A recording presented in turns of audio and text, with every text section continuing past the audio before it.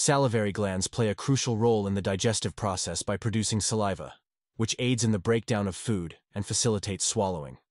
The mixed salivary glands, such as submandibular gland, are particularly noteworthy among the various types of salivary glands.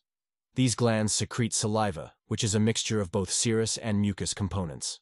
Histologically, the submandibular gland contains two types of acini, which are the functional units responsible for secreting saliva. The first type is serous acini, which contains serous cells that secrete a watery saliva, rich in enzymes that aid in the initial digestion of food. The mucous acini of the submandibular salivary gland consists of mucous cells that produce a thick, viscous secretion primarily composed of mucin, which helps lubricate food particles and protect the oral mucosa. Serous demilunes are specialized structures found in the submandibular glands. These demilunar cells are named for their crescent or half-moon shape. Histologically, serous demilunes appear as small crescent-shaped clusters of serous cells that partially envelop or cap the mucous acini.